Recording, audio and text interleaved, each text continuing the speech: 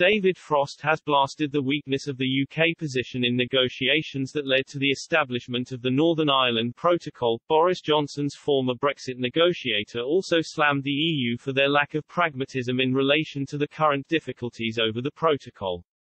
Mr. Frost argued that the deal he negotiated while a member of Mr. Johnson's government would have run smoothly had it been fully applied by the EU.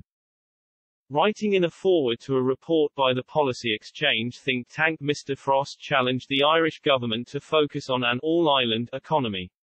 He said, shaped as the protocol is by relative UK weakness and EU predominance in the withdrawal agreement negotiations, it enshrines a concept, the all-island economy, which suits the EU, Ireland, and their allies politically but which does not exist in real life.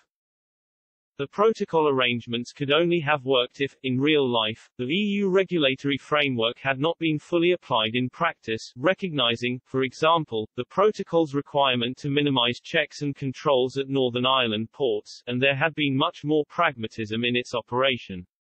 As it was, the EU's purism and its casually destructive handling undermined East-West links from the start and are now bringing the Belfast Good Friday Agreement itself into great peril.